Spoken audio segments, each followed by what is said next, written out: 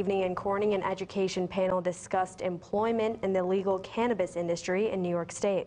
Yeah, the discussion was organized by the Central Labor Councils of Chemung, Schuyler, Steuben, and Livingston counties.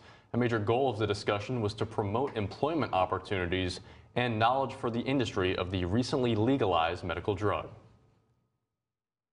Education is definitely sort of the backbone. That's kind of our main goal. We're not going out there to create a new industry. It's really just, taking an unregulated market and starting to regulate it. And so for us, especially in the upstate area where you have a lot of certainly more rural area, it really is kind of a perfect setup to, create jobs for us in the southern tier. Now, this event was open to the general public. Today, the Pennsylvania State Senate passed a bill to allow medical marijuana businesses to have easier access to banking and insurance services. The bill was co-written by Republican Senator John DeSanto and Democratic Senator Sharif Street. It unanimously passed the Senate Banking and Insurance Committee.